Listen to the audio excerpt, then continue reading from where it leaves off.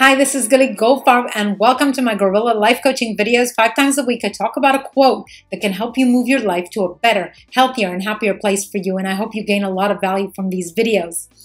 So how are you doing today? I hope you feel happy because our quote of the day is about depression. Today our quote of the day is, "It is so difficult to describe depression to someone who's never been there because it's not sadness. Sadness is to cry and to feel. But it's that cold absence of feeling, that really hollowed out feeling." This is what J.K. Rowling, the author of Harry Potter, the Harry Potter series, says about depression.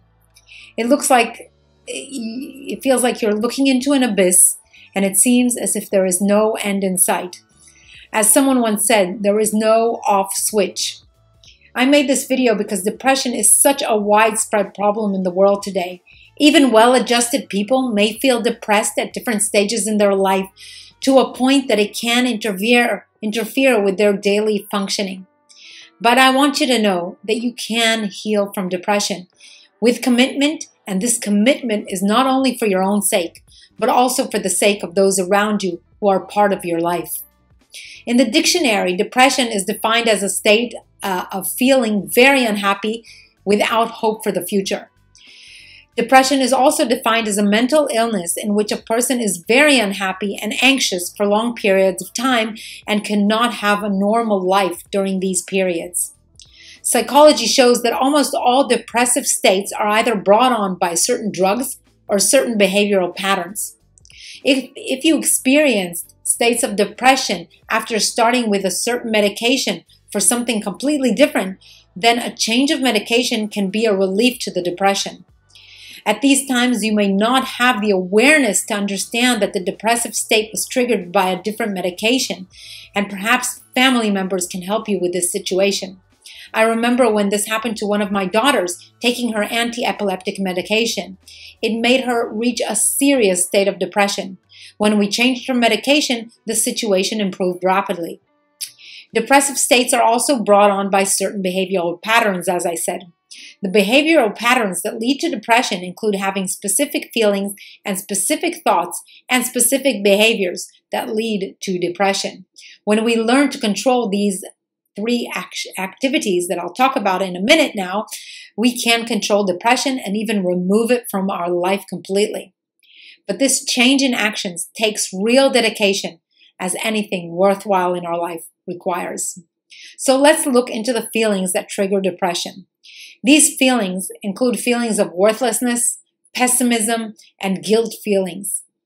Now, the thoughts that trigger depression are thoughts that are of self-punishing and self-deprecating thoughts and pessimistic thoughts. And the behaviors that trigger depression include lack of physical activity, lack of a proper posture, and lack of pleasurable activities in your life. So what can we do about this? Well, a person suffering from depression feels that they cannot control their environment, and often they feel rightly so about this. This feeling of lack of control forms a state of helplessness. They believe that no one can help them and that they can't get themselves out of this situation by themselves. An example from my life was after the birth of my 2 elder daughters who were born with severe mental disability and epilepsy. I felt totally helpless. I felt I had no control over my situation, and I really had no control over it. And to top this off, I was also blamed to be the cause of this situation by my ex-husband at the time. I felt so worthless and so guilty. Changing our perception of a situation will help change the thoughts and feelings about the situation, and I'll get into this in just a moment. But also changing your environment is of major importance for relieving depression. A person may feel depressed because they feel isolated because of their situation, or because they lack the social skills to join activities with other people. They may feel sorry for themselves and remove themselves from social interactions, or may just not have the social skills to know how to react with other people in a positive way. Positive feelings, our own self-positive feelings also come from other people's positive feelings and thoughts about us. So when we are confined to interacting with very negative people around us, or not enough people to get positive feedback, we will feel feelings of worthlessness, guilt, and pessimism. And this often happens with depression in the elderly population, as well as at any age. But with the elderly population, you see that their sources of positive reinforcement may have died, such as a spouse or a close friend, or may have moved on in their life, such as a close worker, healthcare worker that was involved in their life. And this is why learning good social skills is of major importance in getting out of depression. When my daughters were born, I felt totally isolated. No one understood me. My daughter's situation was not diagnosed until my elder daughter was actually 2 years old, and the youngest one was 9 months. And I myself did not understand what was wrong. I could not go to normal play areas, to play groups, or send them to childcare. Learning social skills is a great way to help yourself. Today we have the internet, and we can even feel comforted and connected just by reading forums where other people are coping with similar situations, and they talk about what they are feeling and what they are doing to help themselves. Just by reading that other people are coping with similar situations, and by perhaps even going to meetups with other people that are going through similar events or having similar interests, can be so supportive and even fun. Now, fun is something that is a very important factor for being happy, and taking part in regular, pleasurable activities is crucial. As difficult as it may seem, this is very, very important to do. Now, asking for help is also a major step in the right direction. I made a video about how you can ask for help, which I recommend watching. I'll provide a link at the end of this video. I've also made videos on assertive behavior, listening skills, and about how to cope with naysayers in your life, which you can find links to at the end of this video as well. I will also make another video on great social skills. Now, these will help you make good, stable connections with other people in your life. Also, physical movement is of major importance. Going back to the elderly example, in the elderly, their physical skills often diminish with age, reducing the amount of pleasure they feel that they can have. Learning new ways to attain pleasure and to enjoy different activities and different things than before is a good way not only to prevent depression, but also to prevent the risk of dementia. Now, the next step is to transform your thoughts and feelings. During depression, people tend to focus on the negative side of things. People that are most prone to depression focus on the negative. They are usually pessimistic in their thought patterns, and they ignore the positive aspect of many, many things. I myself saw only the negative side of my situation, and I saw no light at the end of the tunnel. This is a distorted perception of reality, and often comes from having unrealistically high standards for ourselves, or holding the belief that other people hold these high standards for us, even people that don't even know us. People in our community, we may feel that we are supposed to reach a certain standard for other people to like us and accept us. And this can also come from people in our own vicinity naysaying us with words like nothing will ever come from you, or you can't do anything right. And this makes us constantly self-criticize ourselves, as we all will often fail to meet these unrealistically high standards. And because of this distorted view of reality, we will lack self-praise and will not be aware of any advances that we are making or anything good about us.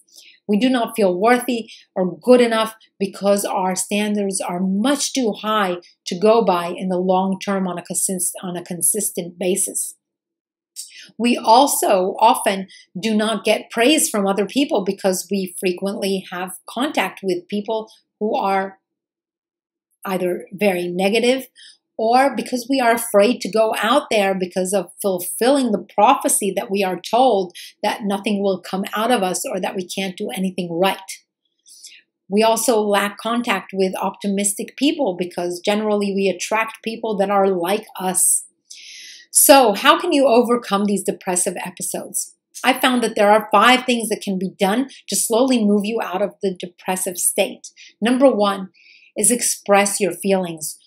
Find someone to talk to about the impact on your life that a situation has had that led to your depression.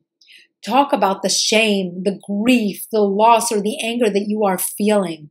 It is natural to feel this way, and it is good to talk about these feelings and find perhaps other ways of seeing the situation that can make you feel better with what has happened. Know that every situation can be perceived negatively or even in a positive eye. And I made a video about this previously, which I truly recommend that you watch. I will provide a link at the end of this video to it. You also want to improve your social skills, as I said. Find other sources of reinforcement. Meet new people while learning to be more assertive so that you don't feel led or coerced by other people. Learn how to connect with other people more positively by becoming a better listener to other people. It is important, so important, to improve your social skills to be happy. You also want to add more pleasurable events to your life. You can do this by forming, first of all, a list of things that make you happy, that please you, that you can indulge in on a regular basis, even in small amounts. Situations that make you feel good. I, for example, like visiting my grandmother. Just sitting there with her makes me feel good, makes me feel better about myself. Also, I recommend you exercise. Even a small amount of exercise will totally transform your mind physically to form these mental changes that are needed. Walking daily, even for a short period, at any speed, no matter the speed, it's not for the fitness, nor is it for the weight loss, but for your mental health. This can form a major change in attitude. I personally exercise every day just for my mental health. Not for the way it makes me look or anything physical about it. It's just for my mental health. And I do a meditation during my exercise. Exercise also will help you improve your posture, which is almost impossible to be depressed when you're standing upright in a good posture. I made a video about this as well. Also, self-praise is very, very important. You want to praise yourself for what you have achieved or for how you are coping with the situations in your life.